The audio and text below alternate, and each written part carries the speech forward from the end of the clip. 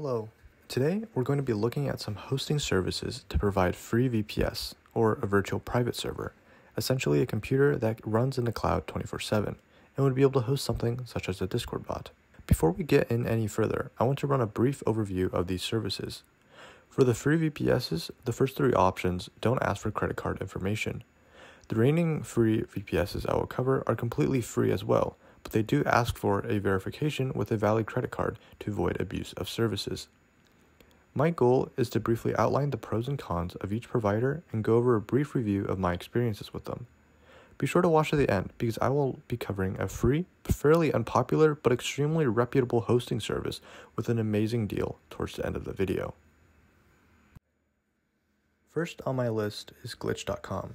The service has been around for a while and has been one of the best free host providers out there. The CPU is very weak, but usable for small projects. The amount of memory is 512 megabytes and the disk is 200 megabytes. On the pro side of things, this host has no credit card verification requirements and is extremely beginner friendly and includes even a built-in code editor with auto-saving capabilities. On the con side, however, apps that are inactive for 30 minutes or longer will automatically go offline, so you'll need to set up a pinging service like Uptime Robot in order to keep it online.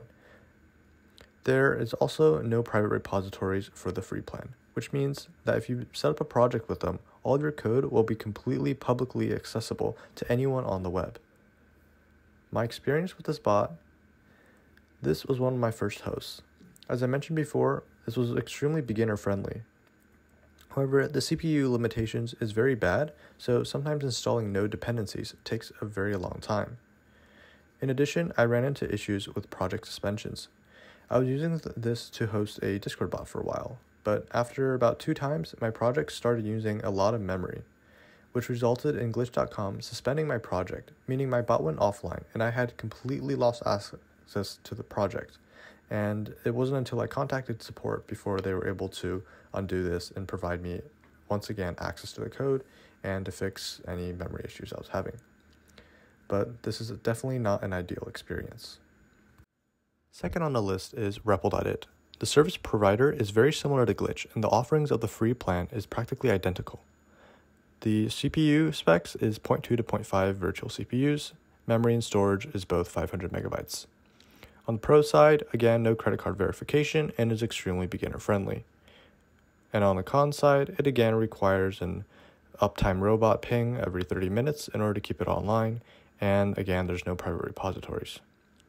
My experience, I have not used this in a bunch of significant manners. I've used this to host a Discord music bot in the past, and it's okay, and I never really ran into any trouble with it. The third provider on the list is Heroku. So this is another great free service provider. Although you can use this service without a credit card, if you don't verify with a credit card, you can't host a bot 24/7 for the entire month. It only provides you like 550 dyno hours, while there's approximately 730 hours in each month. However, once you verify with a credit card, the amount of free dyno hours you have increases to a total of 1,000, which means you get the free hosting for the entire month.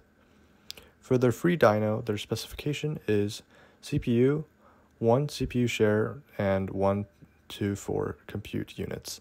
Heroku uses these arbitrary units, and to be honest, I don't really understand what they are, but it should be sufficient enough for a smaller Discord server bot. Memory provides is 512 megabytes, and storage is different from all the previous offerings. It is ephemeral, meaning that you should use a separate service for storing persistent files such as databases. On the positive side of things, it requires no credit card verification for the 550 dyno hours plan, and it allows you to have private projects. However, on the negative side, it again has 30 minutes of auto sleep regardless of the credit card verification. It has no persistent storage, as mentioned earlier, and you must use a repository in order to upload your code, and non-verified credit card accounts cannot host for 24/7 for the entire month.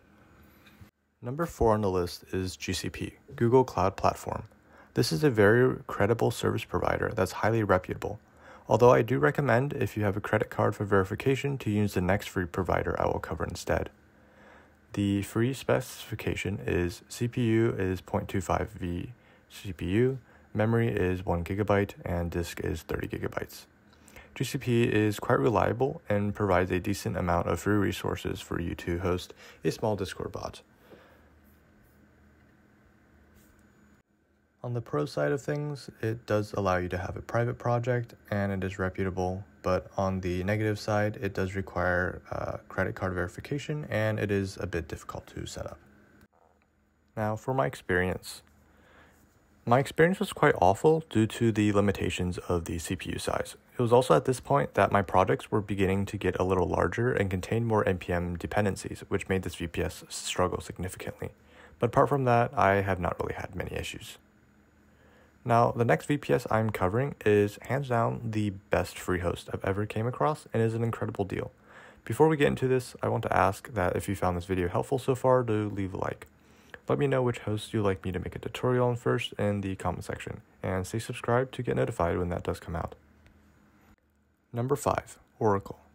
This is the best free host I've ever come across, and for some reason, not that many people that I've talked to are aware of their free tier.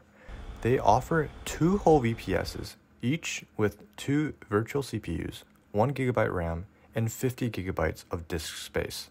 This is definitely more complicated to set up compared to many of the previous providers, since it involves setting up an SSH key with a private key. It is the best deal in this video, and I highly recommend this if you are able to verify with a credit card. Now that's all for this video. Thanks for watching till the end.